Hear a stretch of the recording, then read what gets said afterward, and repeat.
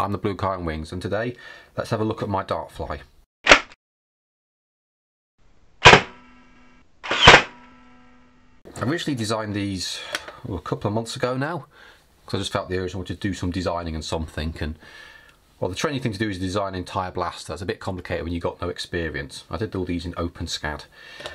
Now I wanted something simple to design, and for some reason the idea of like a switchblade, but for Nerf, came to me. So all these are variations on a theme, but basically the same thing. Oops.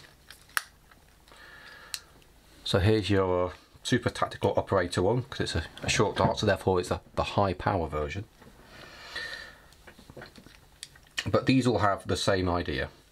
You've got a little base here, which in this instance is grey, because that's part of my colours. You can see it's got a barbed fitting. In this instance, this is the elite size base. I suppose you could call it the normal dart size. So that works with the short dart version.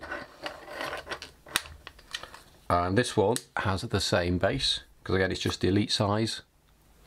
Oh, I put a small gap hole down the middle of it, you probably can't see it. But that enforces some walls down the middle, so it should make it extra strong. And again, you just fit the dart by putting it over there. And the second part after the base are these walls. Now, there we go. And we've got a difference there, but I'll come to that later.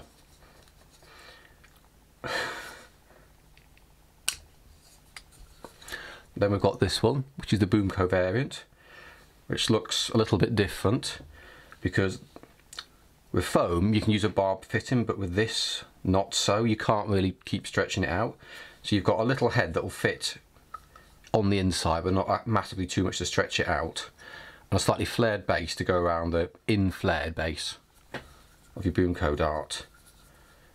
Now obviously this is designed to fit the perfect circle inside of that, but this is slightly smaller, so to fit you kind of just put it on the edge and then just rotate it over, a little bit of stretch, and that's kind of held quite snugly, and push it down to feel a bit of resistance, because you want to get it basically sat straight, and then you just pop it over, you see, and basically that slightly inflared bottom holds it in so it won't fall off, and the combination of how far it comes out and this bigger head hold it steady so it won't move. And here's your shield buster. Now this is better, you can see the hole down the middle to make it strong, but same idea as the elite, just scaled up. Your base with a barb fitting and two big sides. Okay, I've just set them up this way in the side view, because I'm going to go over the difference between like the Mark 1 and I suppose the Mark 1A. My original thought process was I want it to be as simple as possible, minimum pieces, minimum effort to put it together. So I printed a base here, and there's a slight slope on the side of the pivot, which is kind of built in. And these are identical. I mean, well, mine's custom, it says axe on one side and DartFly on the other, but you just printed two of the same side. And you would put it down on the table, you'd put the base in on one side, and you kind of clip into the other, which sounded good and pretty much did work with like the initial ones I tested with, and kind of mostly this blue one.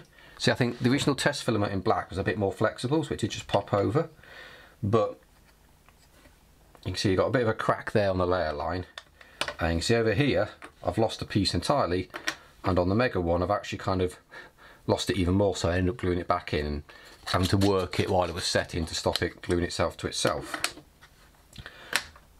So then I moved on to the, call it the 1A, and what I did, if you can kind of see here, that's probably the best way to do it, was I split the side into two bits. Now technically I've added complexity because I need two more bits and some glue, but it's a better option. So if you've got some flexible enough PLA, you can just have the clip together version, no fuss. If however your PLA or whatever you're printing is not that flexible, or you just don't fancy the stress of trying to break it, I separated off one of the ends and you glue it in place. Obviously you glue it in place after you put it in place. So I've just actually printed off another one here, which I'm going to assemble. Somebody gave me these for free, which is quite useful, but I'd recommend clamps of some form. Get the glue ready. Basically, you put it in. So yeah, for example, the original idea was you put it on, and you can see how much that's coming out. And if you if you're brave, you can do it. But if you're not, we'll glue it on.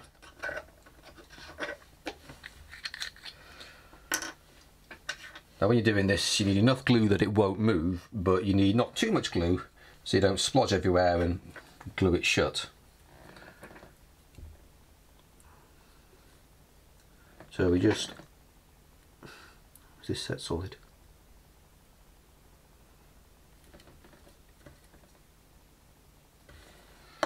I'll just put the blob on there.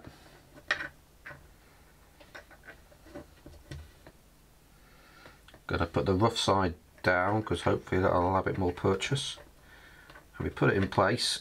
We try not to glue our fingers on, even though we can feel it sticking. Now we hold that for a couple of seconds to let the glue set. We need to make sure it stays mobile.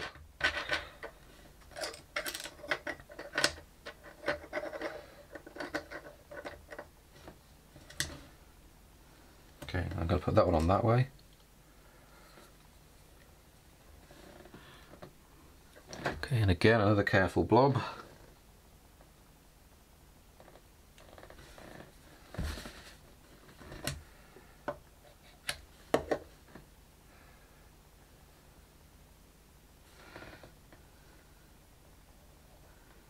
Put it on and slot it, into position.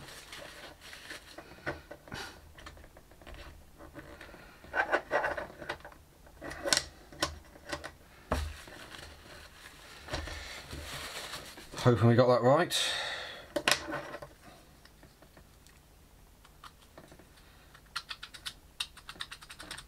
Does seem to move. Oh, there's a bit of a glue splodge there. I like to keep a tissue around. Just this absorbs the super glue. At the very least, it can be ripped off easy. Right, I don't think there's any coming out the sides there. So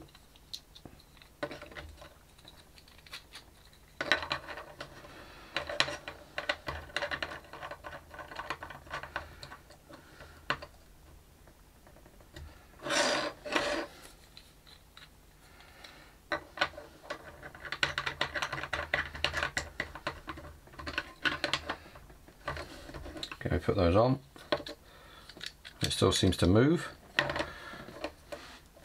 And that's how you assemble the Mark 1A. You just now wait for it to dry.